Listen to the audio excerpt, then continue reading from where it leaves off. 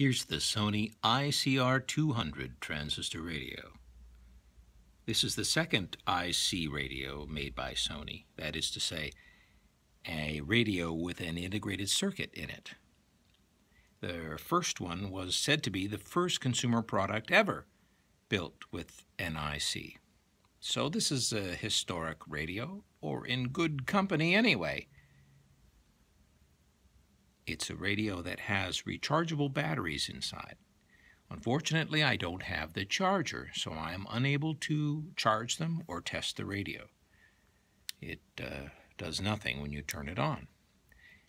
But the slide rule dial works, and it is a thing of beauty, as you can see, with the original strap. Let's look up close,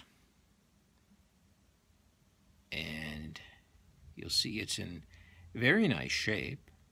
It has a little bit of scuffing on the metal. And there's one other issue on the metal.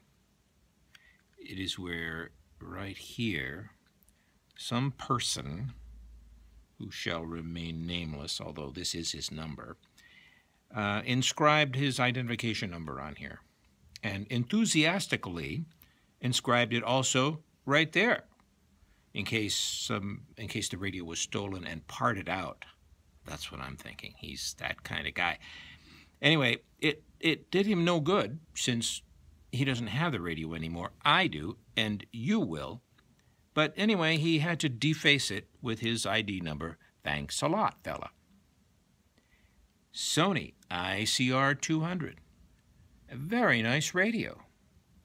Made in Japan.